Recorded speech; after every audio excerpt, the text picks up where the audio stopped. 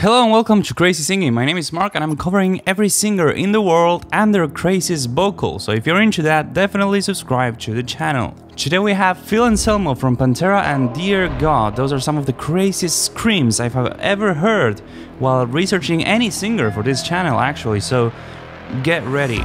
But before we get into the insane screams, have you noticed how incredibly amazing Phil's low voice is? It sounds so warm and full, it is absolutely spectacular.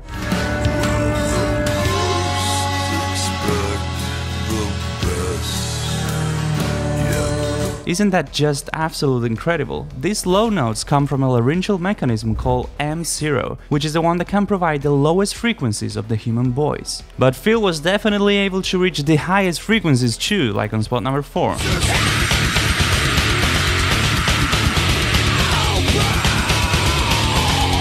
How absurdly powerful is that? He's reaching insane highs while taking something from our previous spot though. While different laryngeal configurations can be mixed no matter what they tell you, Phil is actually able to emulate a feature from the M0 register and place that onto the more common singing mechanisms like M1 or M2, therefore achieving these insanely powerful screams which only get crazier on spot number 3.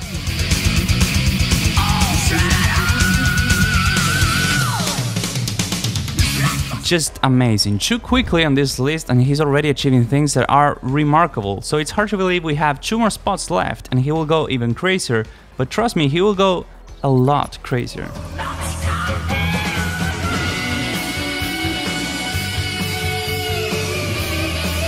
Here Phil has touched an A5, and note that would be even difficult for a female soprano singer. For reference, the extremely famous opera singer Marilyn Horne stated that the highest possible pitch at which a soprano can sing decent pure vowels and words is a G5, then diction becomes extremely complicated. So even the highest female voice type starts facing some struggles after a G5, and here Phil, while not concerned about diction, is going 2 semitones higher than a G5. This is absolutely remarkable. But he barely touched the A5, surely he cannot go this high and sustain it for long, right? Well, my friends, take a listen at spot number 1. A vocal line so difficult and fierce that Phil Anselmo himself said he couldn't sing it anymore, even if he wanted, which he doesn't.